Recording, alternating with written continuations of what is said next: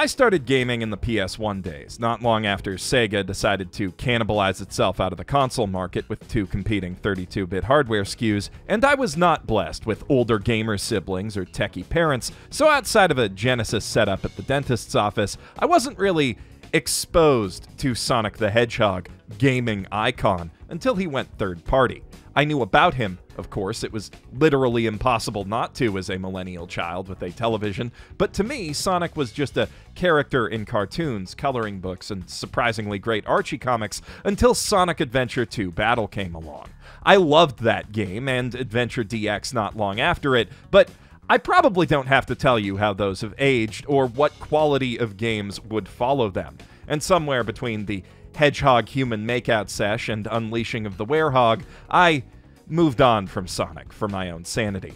That took 7 years, though. Almost half my life at that point in my life spent liking, or very badly wanting to like, a video game franchise without a single good new video game in it, at least not on home consoles. And that speaks to the raw power that Sonic possesses as an idea, as an aesthetic. I'm hardly the only one who's felt it. Sonic's huge, hardcore fan following combines the chuny enthusiasm and overt horniness of shonen anime stans with the deep-rooted nostalgic obsession and repressed horniness of Disney people. It's horrifying, but also remarkable. I can't think of any other series this uneven and mismanaged that's managed to inspire such long-term devotion or such a massive volume of fan art, fan fiction, fan games, original characters, and it's not just the marketing blitz behind the series that got us here. If it were, we'd be seeing existentially nightmarish Super Eye Patch Wolf videos about the Animorphs fandom. No, on a truly primal level, something about Sonic resonates with people. Kids, especially. And the other night, while listening to my good friend Dan Floyd's efforts to validate the half year of his life that was spent staring at dumb-running Sonics, I had an epiphany as to what that something is. And more importantly, how the inspired genius of Sonic's character design has directly resulted in the fandom we know and fear today. But before we get into that, if you're old enough to be nostalgia-clicking on Sonic the Hedgehog video essays, you're probably old enough to start thinking about the future of your hairline. Today's sponsor, Keeps, can help with that. Hair loss, like Sonic the Hedgehog pornography, is an unavoidable part of life for a lot of folks. 2 out of 3 people designated male at birth will experience some form of male pattern baldness by the time they're 35, which, unless you're a full-time Dr. Eggman cosplayer, is not ideal. There's no getting that back when it's gone, but with modern science, you can stop the Robotnikization of your scalp before it even begins. And thanks to Keeps revolutionizing the way hair loss is treated, you don't have to go broke to avoid going bald. When you sign up for their service, they'll connect you with a doctor to build a prevention plan around your needs and set you up with the prescriptions you need to implement it. Keeps will then reliably and discreetly ship generic versions of the only 2 FDA-approved hair loss products straight to your door every 3 months, saving you money and time in the pharmacy line. And time is of the essence here. Prevention is key when it comes to hair loss, and it can take 4 to 6 months for these treatments to show results, so the sooner you start using Keeps, the more hair you'll save. And I've got a deal to help you get started. If you're ready to take action and prevent hair loss, go to keeps.com/basement or click the link in the doobly-doo for 50% off your first order today. That's keeps.com/basement. Now back to the science you nostalgia clicked for. To properly understand the genius of Sonic's character design, one must first have a firm grasp on the aesthetic evolution of anime and its roots in the golden age of American animation, specifically what Walt Disney was doing with both comedic short films and feature-length narratives like Snow White. Luckily, the last one's pretty self-explanatory. Even today, it's not hard to see how the face shapes of proto-Disney princesses shaped the faces of early human anime characters, or how in recent years there's been something of a feedback loop between the Disney princess marketing line and anime's moe movement. As for how the simpler, cartoonier end of the Disney house style fits into the bigger picture of anime, I could spend thousands of words detailing the evolution of Osamu Tezuka's art and that of the artists inspired by him, with a lengthy aside about Lilo and Stitch's surprising and enduring success in Japan, and a bunch of other stuff.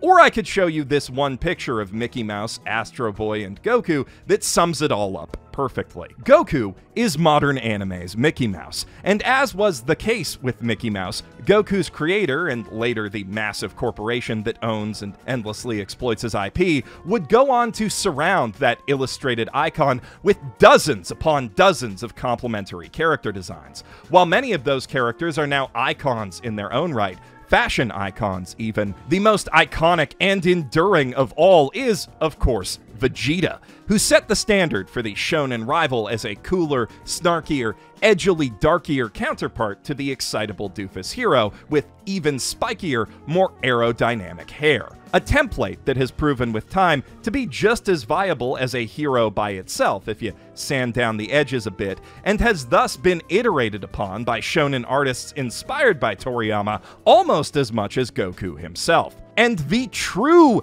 genius of Sonic the Hedgehog is that he represents essentially a re-Mickey Mouseification of the Vegeta template. A slicker, faster, cooler, bluer, more 90s optimized iteration, every bit as iconic, powerful, and potentially merchandisable as the genuine article. So why would one even want to make Vegeta a Mickey Mouse? Loads of reasons. For what Sega was attempting, the impromptu Central Park survey group that helped Naoto Oshimoto settle on this Mr. Needlemouse design could not have picked a more perfect candidate.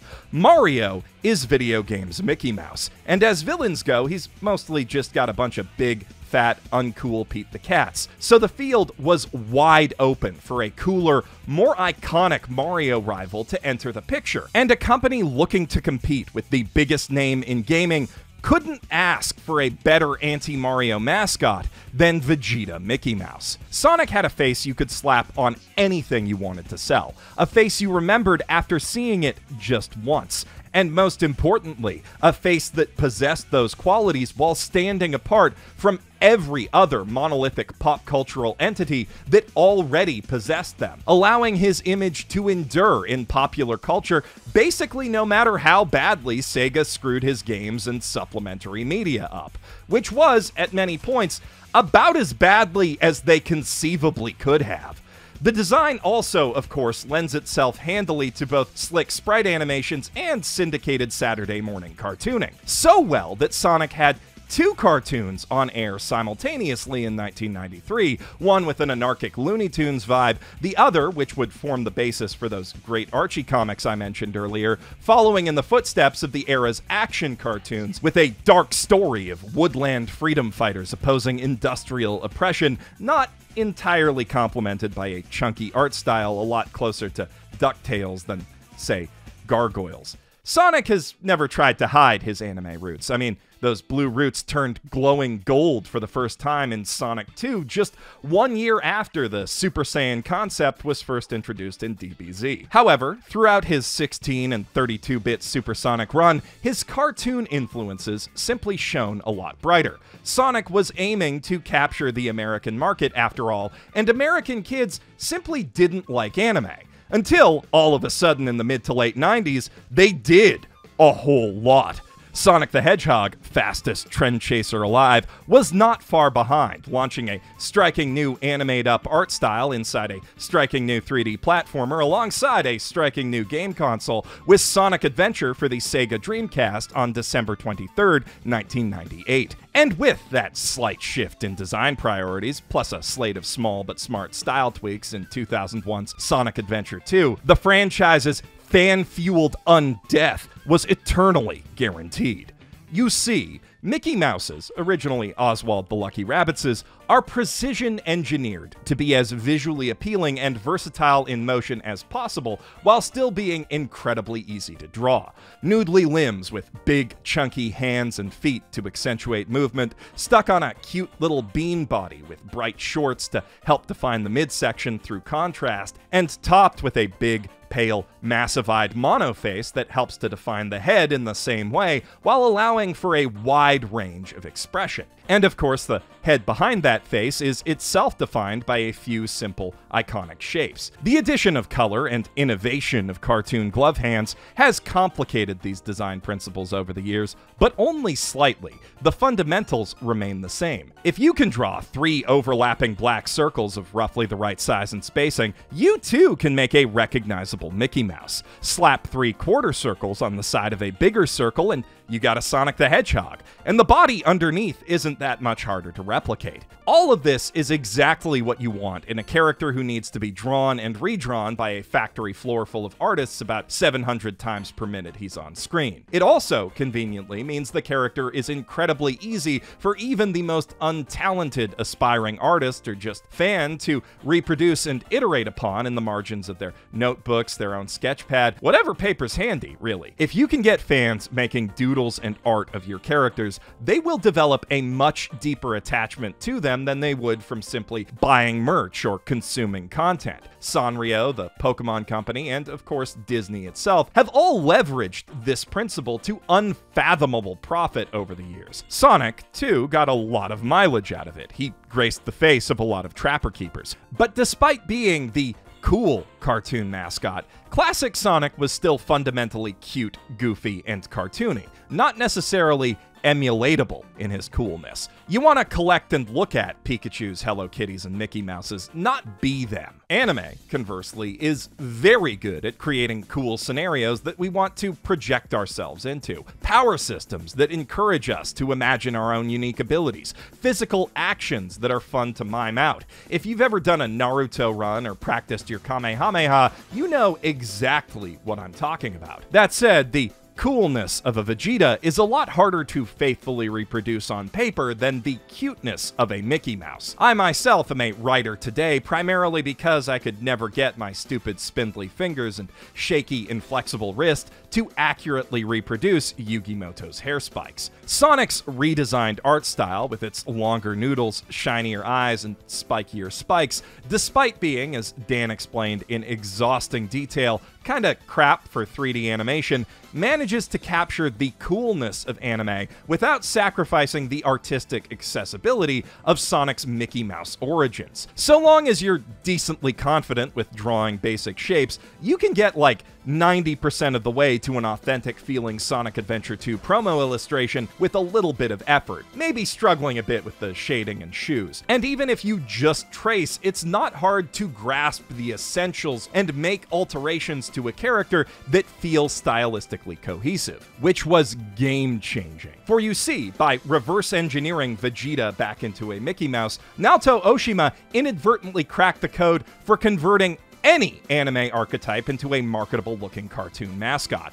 be they a Rock Lee Mickey Mouse, a Sakura Mickey Mouse, or a Naruto Mickey Mouse. Seriously, Orange Fox, multiple tails, Violent Pink Girl only likes his cooler, bluer, spikier friend. I'm on to you, Kishimoto. You and your original characters. But we needn't limit ourselves to popular shonen designs. These conversion metrics work just as well with a Grandia Fina Mickey Mouse or Darkstalkers Morrigan Mickey Mouse. Hell, Shadow the Hedgehog is a double Vegeta Mickey Mouse, a concept a little too excessive to work in actual anime, but just the right level of too much to be taken way too seriously in this cartoony but cool world. Saying sayonara to him will fill you with sadness. Once you have a setting that can accept something like Shadow the Hedgehog, especially one with several aesthetically contradicting lines of continuity born from different comic artists and animation studios putting their own spin dash on the material, the sky is basically the limit for fans to bring their own ideas or Sonicified versions of their favorite anime and video games ideas into that world. By the time Sonic Riders arrived with the Babylon Rogues, it was already impossible to distinguish new official characters from high-end fan creations. Eventually, the fans would get better at this than Sonic Team themselves. By taking Sonic's style into the simple and clean end of the Kingdom Hearts zone of the anime cartoon spectrum, Sega took the ingenious design means they'd already created and gave fans a powerful visual motive to generate an endless parade of original characters do not steal, embodying their own personalities and their otherwise difficult-to-draw anime action ideals. Though, of course, having tapped deeper into the look and feel of anime, or to use the scientific terminology, fuckable cartoons, Sonic Team also opened the floodgates to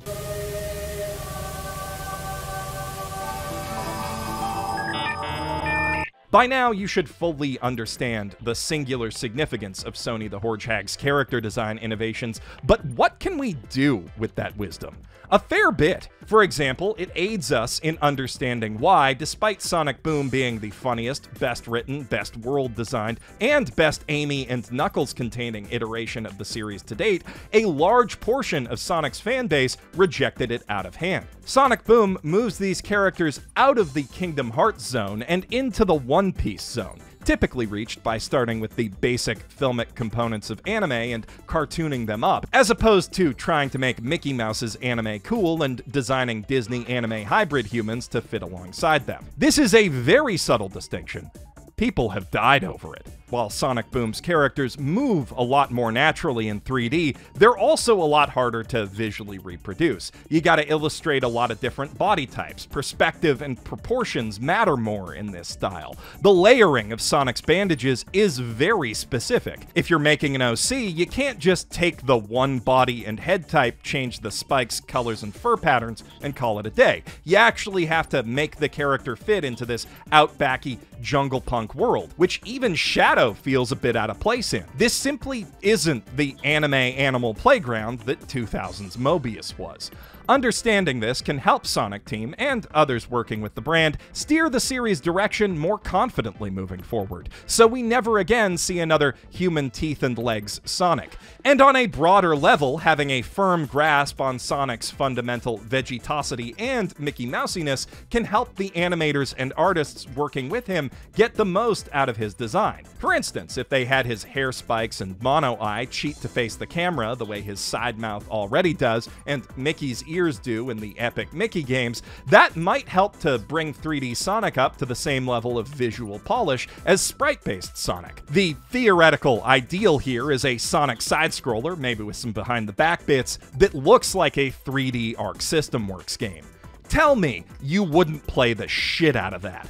Most importantly, though, with this breakthrough in hand, if we can also crack the design language of Undertale or Homestuck, we can build a more complete theory of uncontrollably horny fandom evolution, and using that knowledge, I'm sure we'll think of something eventually. To be honest, I mostly just made this video as an excuse to say double Vegeta Mickey Mouse out loud. I'm Geoff Thew, professional shitbag, signing out from my mother's basement.